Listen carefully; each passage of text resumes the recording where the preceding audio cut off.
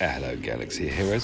So, I got to actually try my Padmé on 2 full squads yesterday. One squad being a full Jedi JKR, and yesterday as well, don't know. I also got to go against a full Sith Empire squad. So there's 2 battles here, which kind of is a spoiler alert, I suppose, the requirement of the second. But just trying it out, seeing, where my squad stands at the moment, what they can't, kind of take on. Boom. I'm loving that move.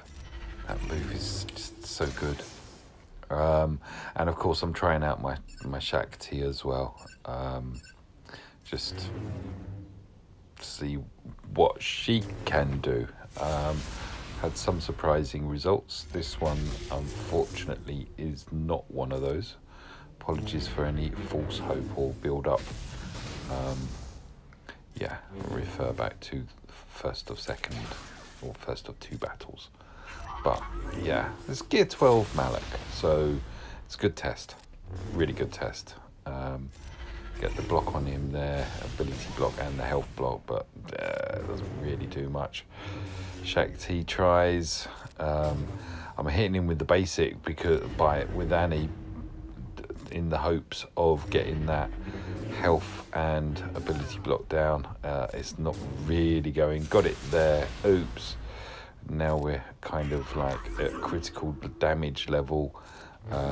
Bang, not much damage there, and again, and then he just does that to me. You may recognize the Shakti hit because that hopefully is the thumbnail. So this is the second one, same opponent, of course. I think this kind of ebb and flow here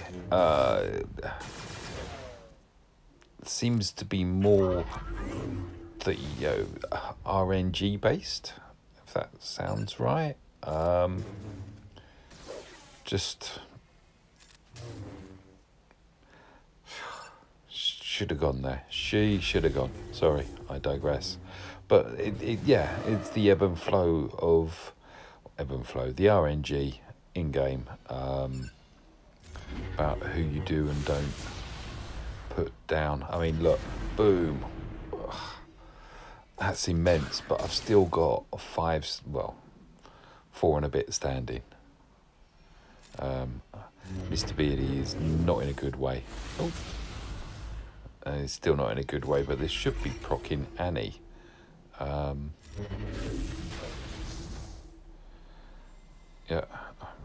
are we going here?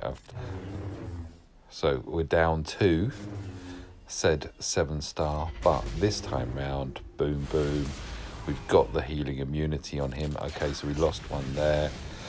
About to lose a second one.